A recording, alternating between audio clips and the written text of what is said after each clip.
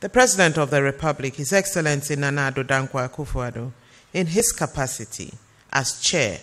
of the ECOWAS Authority of Heads of State and Government, following due consultations with his peers, decided to convene this extraordinary summit. The purpose of the summit is to enable the authority deliberate and take consequential decisions on the evolving political and security situation in the Republic of Mali. The convening of this extraordinary summit demonstrates the unwavering commitment of the President of the Republic, the Chair, towards addressing the political situation in Mali. It would be recalled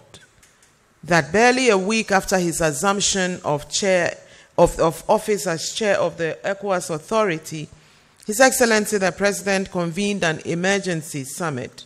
held at Pedouassi in response to the military intervention which saw the ousting of the then President, His Excellency Ibrahim Boubacar Keita, on 18th of August 2020. It is hoped